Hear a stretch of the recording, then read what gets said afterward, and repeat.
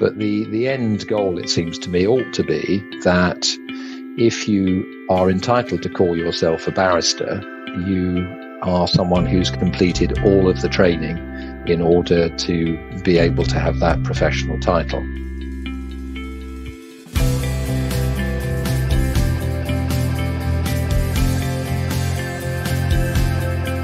Hello everyone, and welcome to the Student Lawyer podcast series.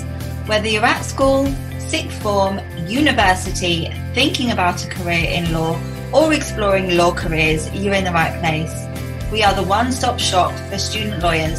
If you'd like to join the Student Lawyer as a writer, please email hello@thestudentLawyer.com. This podcast is brought to you by Feed Ignite.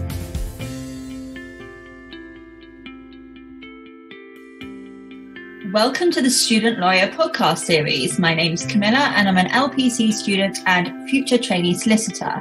Today I'm joined by Mr. Derek Sweeting QC, Chairman of the Bar Council. Derek and I will be discussing the reforms that Derek is proposing in relation to the process of qualification as a barrister.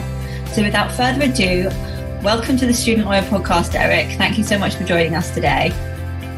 Well, thank you for inviting me. I'm very pleased to be here. Thank you. Okay, as an icebreaker, would you mind giving the listeners an overview of your practice and career history? Yes, I was called to the bar in 1983. I didn't have a legal background, but I'd done a law degree at university.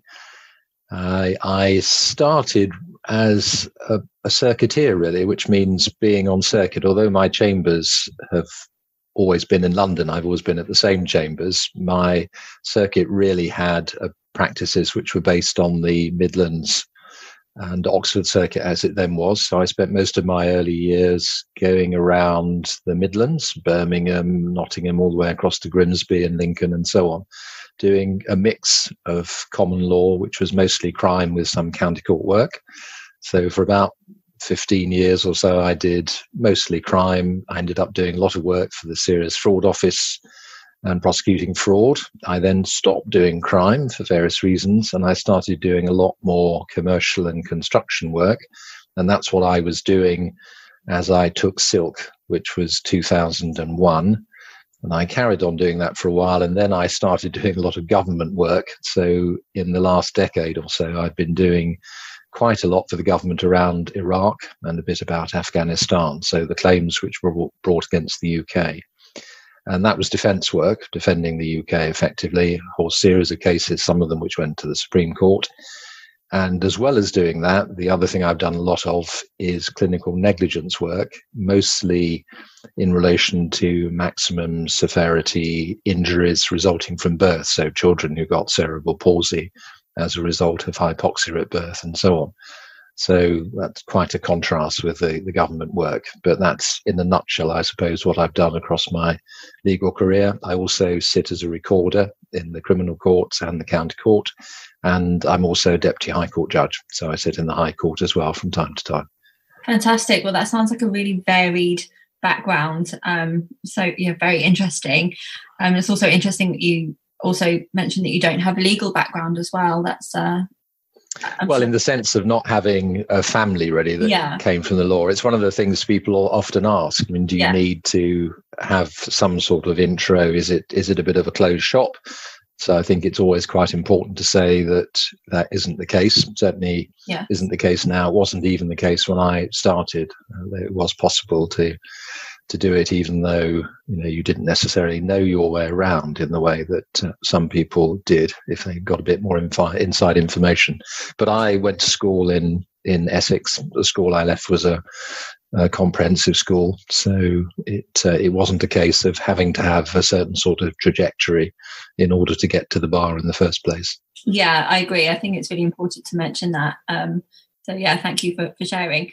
Okay, so I'd like to move on now to the discussion about the reforms that you've been talking about recently in various newspapers. And I wondered if we could maybe start at the beginning. And for the listeners who might not be familiar with the current qualification process for barristers, could you please explain what the current process is? Yes, so aspiring barristers really take two different routes to start with. You either have a law degree or you have a non-law degree, and then you take the conversion course, and that's to get you up to having done all the core subjects that you have to have completed and would have done if you'd done a law degree. So that's the first step, really. You either have a law degree or you do the conversion course following a non-law degree. After that, you join one of the Inns of Court, which still have their traditional training role, but you have to complete the vocational component, which changed from the bar practice training course to several approved pathways in September of last year. So students can now take the vocational component in one part, two parts, or integrated into their law degree conversion course. And that depends upon which bar training provider they choose. So it's not exactly fragmented, but it's flexible now. There are different ways of doing it. But at the end of that, students are then called to the bar by their inn once they've completed the vocational component. But that isn't the end of training, because there's then the requirement to complete pupillage, which is split into two parts. The first bit, the first 6 months, which is non-practicing, when essentially you are under the supervision of a pupil supervisor. You're learning the trade, as it were, by following him or her around, doing their work with them, having the work you do supervised and looked at. And then the second period, which is a practicing period, often referred to as the second six, because it's the second 6 month period. That's when you get into court on your own account, even though you're still being supervised by a pupil supervisor. So it's a sort of apprenticeship type approach to learning on the job during your pupillage. Great. And what do you think the main issues are with the current process? Why do you believe that reform is required, and what benefit do you think reform would provide to aspiring barristers and the legal profession? Well, I think the reform which you're referring to, really, which I'd proposed, was a pretty modest one in some ways, but it's also quite fundamental in a way. I mean, from what I've just described, you can see that the training path itself has been subject to updating, modernization to make it more flexible and so on. And of course, that's leading through to the point at which you become a practicing barrister. And obviously, once you're a practicing barrister, you'd be in chambers, although other barristers go off and go into employment and work in-house. So that's another route for people to take once they've finished their qualifications. But the real point that I was drawing attention to is that although in order to practice at the bar and to be a barrister in the sense in which most people think of people being barristers, you have to complete your pupillage. In fact, you're entitled to call yourself a barrister, to use the term barrister, once you are called to the bar by your inn. And so the effect of that is that, let me put it in sort of stark terms, really, that at the moment we've got something in the order of 17,000 members of the practicing bar, but we've got over 54,000 what are called unregistered barristers. So those are a combination of different categories, but it very largely composed of people who haven't in fact gone on to complete the pupillage stage. So we've got that slight disconnect between what I suspect the public thinks of as barristers, those people who are entitled because they've completed their training to represent people in court and to give advice and so on, and a very large body of people who are just entitled to use the term barrister. It does seem to me that's confusing. And it also has some other fairly significant knock-on effects as well. Okay. So what, are there plans for these reforms to take place? Well, I think it's something changing that so that the only people who could call themselves a barrister are people who have completed the pupillage section is something which has been discussed before. So it's not novel in a sense to raise that question. And there are different ways of achieving that. But the end goal, it seems to me, ought to be that if you are entitled to call yourself a barrister, you are someone who's completed all of the training in order to be able to have that professional title. And if you think about it by comparison with the position of solicitors, solicitors go through a long training process, just like barristers. They have to do the legal practice course, but at the end of the legal practice course, they aren't entitled to call themselves solicitor. That is something which only comes after they've done the practical element of their training, which is provided through a training contract in-house at a firm of solicitors generally. And at the end of that, you are admitted to the roles and you are entitled to call yourself a solicitor. And I think you could draw a similar comparison with other professional titles, but we've got an obvious one in the form of the comparison between solicitors and barristers in the way that I've just described. So what I'd proposed, and really raised this as a discussion which has been had before, but it seems to me ought to be resurrected at this stage, is deferring the point at which someone could call themselves a barrister until they had completed their practical training, just as is the position in relation to solicitors, so that we wouldn't end up with this very large number of people who have an entitlement to say that they are barristers, but in fact haven't gone on to complete pupillage. And so I think probably tend to cause a certain amount of confusion amongst the public about who is and isn't a barrister. And as I hinted, there are practical ramifications, because everyone who is a barrister is regulated by the Bar Standards Board.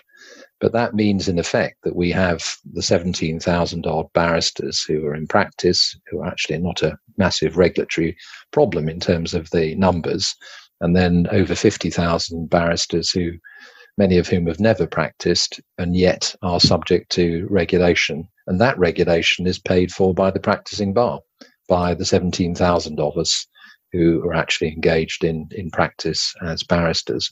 So there are both financial and principled reasons, I think, why we might want to say that if you want to call yourself a barrister, you should do what solicitors do and you should complete the entire training period.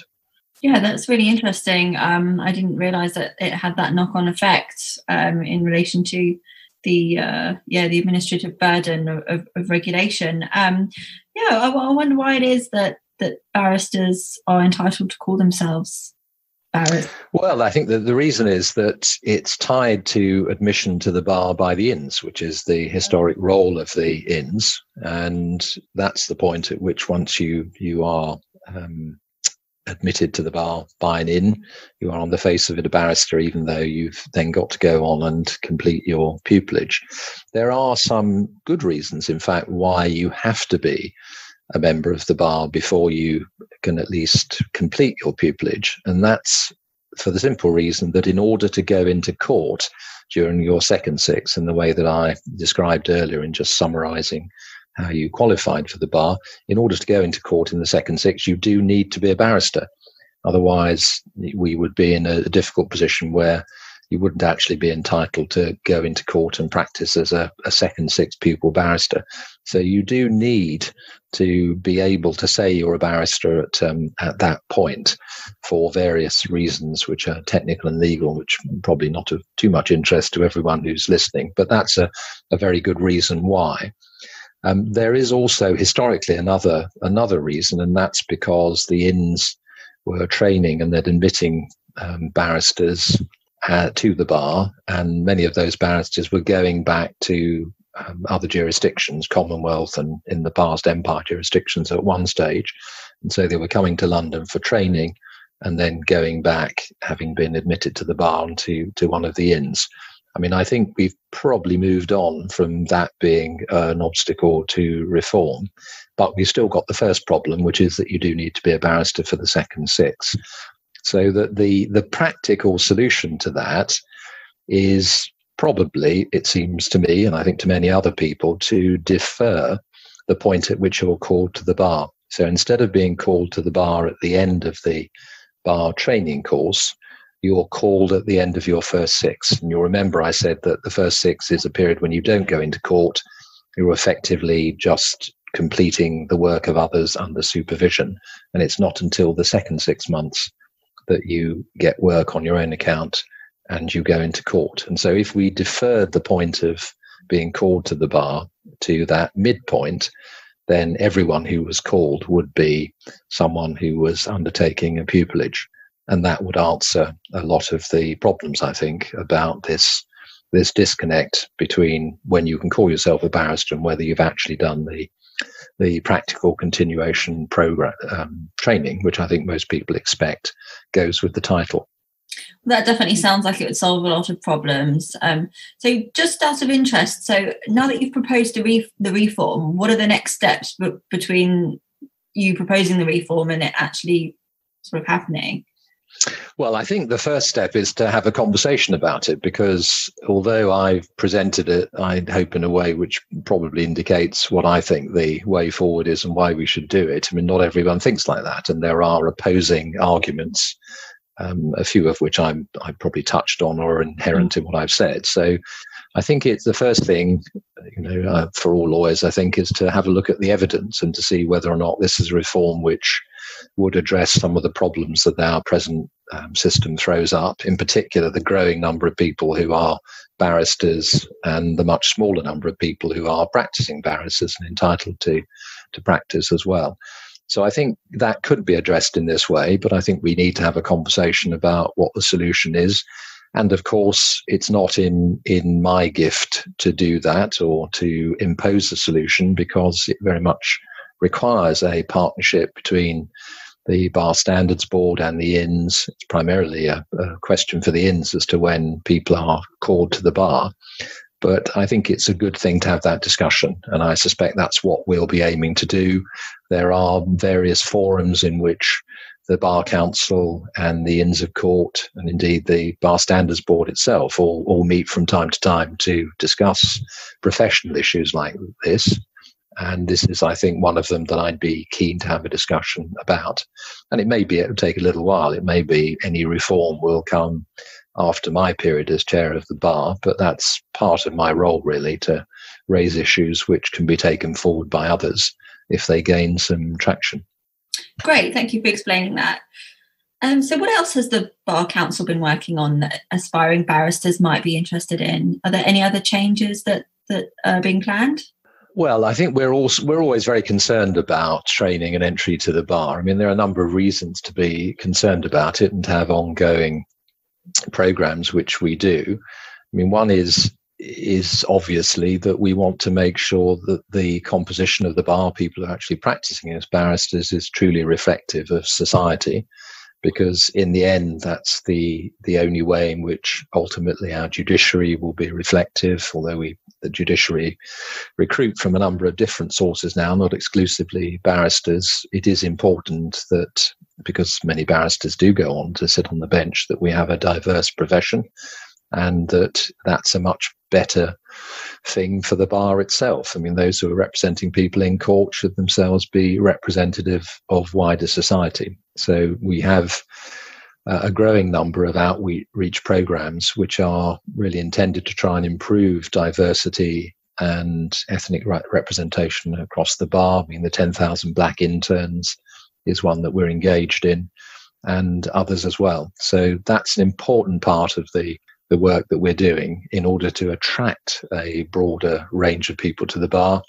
I mean, just on that point, in fact, the gender balance at the point at which people come to the bar is 50-50 and effectively, and it has been for a long time. So in a sense, at least at the point of entry, we no longer have a gender imbalance. It was certainly the case when I joined chambers, which were predominantly male at that stage. That's changed a lot.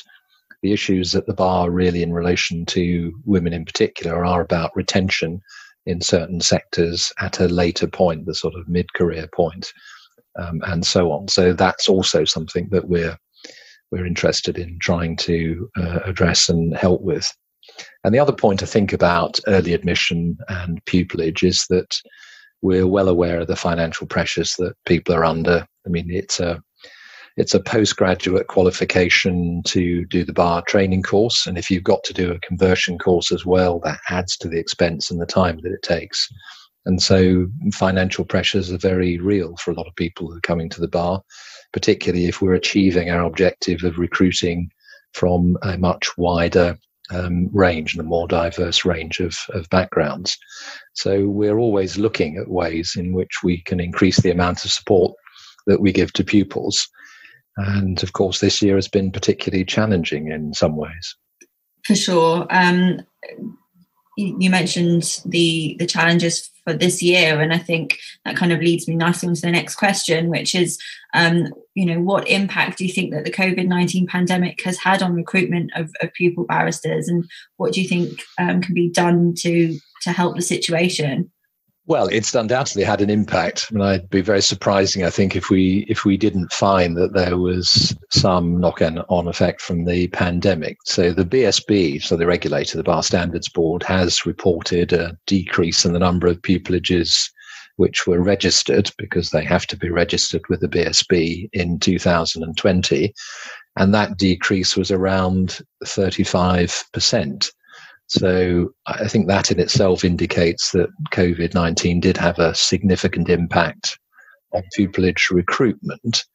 I think the only caveats are that it is likely, I think, that what we were seeing is some deferral of pupillage, because particularly given the nature of the training that's being offered, very much practical training, a lot of it geared necessarily to appearing in court as well as doing advisory work, that if the bar couldn't offer that hands-on experience of work as a barrister and ultimately the ability to stand up in court as part of your second six, and of course all of that was severely curtailed by the impact of lockdowns and the pandemic, if that couldn't be offered, then you can see why pupillage would have been regarded as perhaps not the experience everyone was hoping for. And in many cases, I think people were deferring and chambers were agreeing to do that. So that has an impact. Having said that, there are plenty of people who've gone through the pupillage process. And I know lots of sets have, acted as best they could, heroically in some cases, to try and give people an experience of pupillage which matched their expectations and met their training requirements. And actually, our recent survey of pupils rather indicates that they've been successful. Most pupils felt well supported and well trained, even within the ambit of what they were forced to do and not do as a result of the pandemic. But of course, everyone pointed out that they'd had less court experience than they might otherwise have got. And if I'm right about that, you probably expect some bounce back. And I think we are beginning to see that, because we've had some 400 pupilages advertised on the Gateway in the most recent recruitment round. The Gateway is not is a method of advertising run through the Bar Council for pupillage and carrying through the process of recruitment. Not every chambers is signed up to that, but the fact that we've seen an increase in numbers through the Gateway, I think, is the cause for some optimism about the overall position of pupils. And I suppose the last thing to say is that it hasn't operated evenly across the bar, because just as there are some sectors of the bar that have managed to work pretty effectively, even with the restrictions imposed on by the pandemic, because it's easier to have remote hearings in some cases than others. And equally, there are bits of the bar, particularly those where it's not really possible to default to remote. Jury trials, and the criminal bar is a good example, and they've been affected to a much greater extent. So I think we have seen an effect. We have seen a bounce back, and the Bar Standards Board has built some additional flexibility into this year's timetable, so that chambers who couldn't advertise for pupilages earlier in the year can do so if their situation improves. And I think we're all hoping that that is going to be the position as we go forward through 2021. That's certainly promising to hear that numbers are picking up a little bit. So that's good to know. And I'm sure that our listeners who are thinking of a career at the bar will also be pleased to hear that. So we've touched on this a little bit already, but I wondered if you could just maybe go into a little bit of detail about how the Bar Council is addressing equality, diversity and inclusion at the bar. Yes, Camilla. Well, I really was making the point earlier that it's something that's a real concern. It's one of our objectives. A concern in the sense of we need to be addressing it and making sure we're taking practical steps to try and improve diversity for all the reasons that I touched on earlier. And we are doing just that. I mean, there are a number of programs which are directly addressing issues of diversity, inequality, and so on at the bar. And inclusion as well, the sense of belonging once you're there. So, for example, we've got something called the Accelerator Program, which is designed to break down barriers that prevent women, those with disabilities, barristers from ethnic minorities and the LGBT community from progressing and building thriving practices. So we do have across the board programs like that. And that includes, for example, something called the Leadership Program, which I suppose rather tells you what it is. It's an 8-month personal and professional development opportunity for people who we're hoping will be the future leaders of the bar. And those on the program come from a wide range of backgrounds and ethnicities and so on, and represent, I think, the modern and diverse bar that we've got at the moment, particularly at the junior end. We're also working hard to produce practice guides for chambers and organisations around topics such as the fair allocation of work, which we know is an important part of making sure that we don't carry on with outdated processes which are don't really lend themselves to equality amongst everyone who's entitled to be in practice at the bar. I suppose the last thing to mention on this is the Talk to Spot tool, which we launched in 2019. And that's to give barristers who are facing discrimination and harassment an anonymous way of recording a complaint or a concern and discussing that with a member of the Bar Council for further guidance. And that's proved a valuable tool. I mean, not least recently when the question of harassment of women, of course, has become one which is very much topical, and the way in which allegations of that sort are dealt with by our regulators and disciplinary tribunals is again something which has been in the spotlight. So we've certainly taken the initiative in trying to make sure that people have an avenue through which they can pursue these things with which they're comfortable and in which they can be confident. Great. That sounds like a great range of initiatives. That's great. So just moving on to the last sort of section of the podcast now, I wondered if you would, if you had any advice for our listeners who are thinking about pursuing a career at the bar. Yes. Well, I'm always, I always think the further away you get from starting at the bar, in some ways, the less current you are in terms of offering advice about a career at the bar. So I think my first piece of advice is generally to go and talk to somebody who's a bit closer to events and who's actually gone through the process, because I think it's very easy to look back rather wistfully at a career that you started at a time when things were different for all sorts of reasons, and that's not a recipe for telling war stories about how much harder or easier we had it at an earlier stage. I think things are just different, as you would expect if you've had a long career, because society has changed quite a lot. So what I tend to do when I'm asked for advice is to try and put people in touch with people who are a bit younger and can say some things about the bar and entry to the bar which are relevant to people who are closer to their own age. So I think that's pretty good advice. But I think inherent in that is the idea that you should go and seek help. And notwithstanding that members of the bar, as most legal professionals, are pretty busy, we do have a very strong tradition of being willing to help people who are serious about thinking about a career at the bar. And most people, I think, in the right context, which is either a mini pupillage maybe, or getting involved in an inn, joining an inn, or asking for help through college, uni, that sort of thing. There are lots of people who have contacts at the bar who can put you in touch, and many members of the bar who are perfectly willing and delighted to have a chat with someone who's thinking of coming. And I think it's also worth making sure that you don't make assumptions about what the bar is like from the outside, particularly if you don't have any sort of inside track on it. Really, you don't know someone or have a close relative who's at the bar. I think that's, as I said right at the outset, that's in no sense a difficulty in terms of coming to the bar. It certainly shouldn't be. But I think what you do need to do is work a bit harder, I think, at just understanding what the range of different careers and subjects and so on is within the bar, and getting an understanding for what a barrister's day looks like in those different areas. There's a very big difference between practicing at the tax bar, for example, and practicing at the criminal bar. So I think understanding what the bar's about is, I think, the first step. And indeed, I think most people who are serious about the bar have generally done that. That's my experience. There's a lot of information out there. You can start with Wikipedia and the various websites of the inns and the law schools and so on. And that'll give you a good start.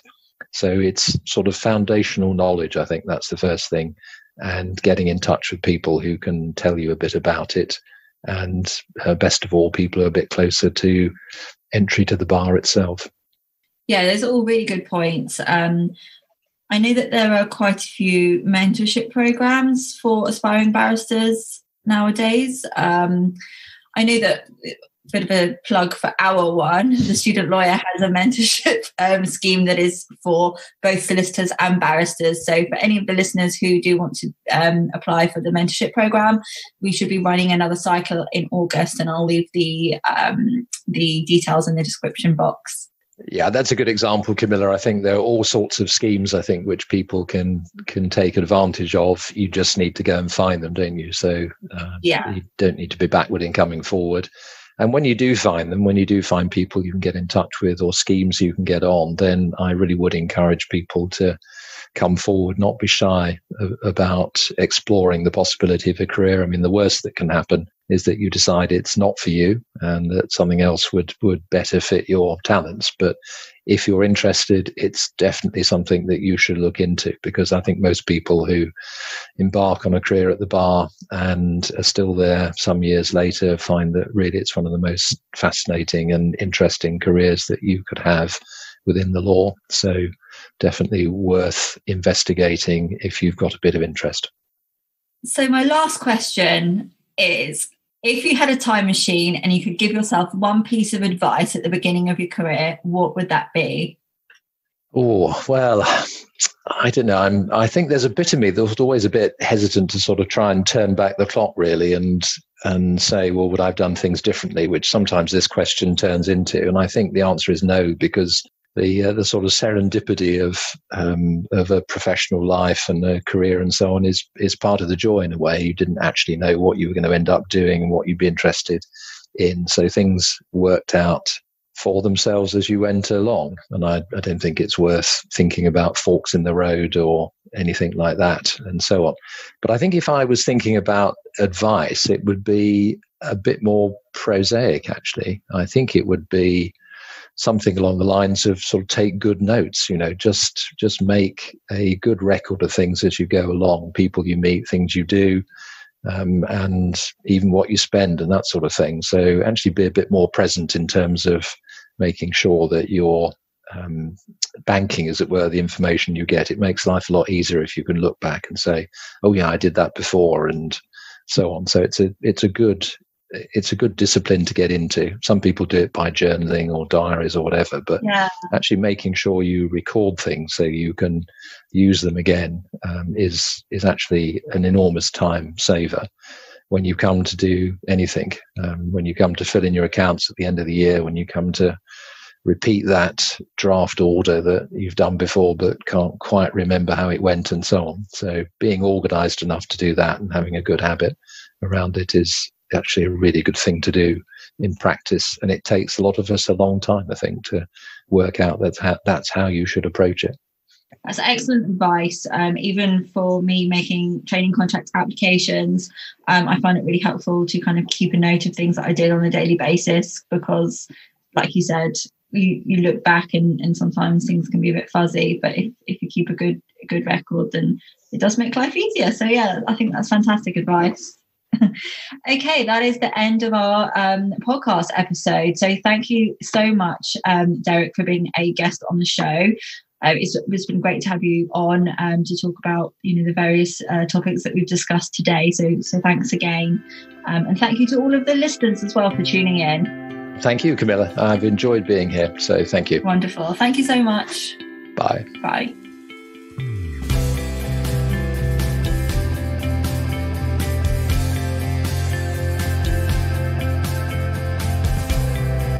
To hear more of the Student Lawyers podcast, hit the subscribe button and leave us a star rating and review. If you would like to join the Student Lawyer as a writer, please email hello@thestudentlawyer.com. We'd like to thank Felix Knight for producing this podcast today.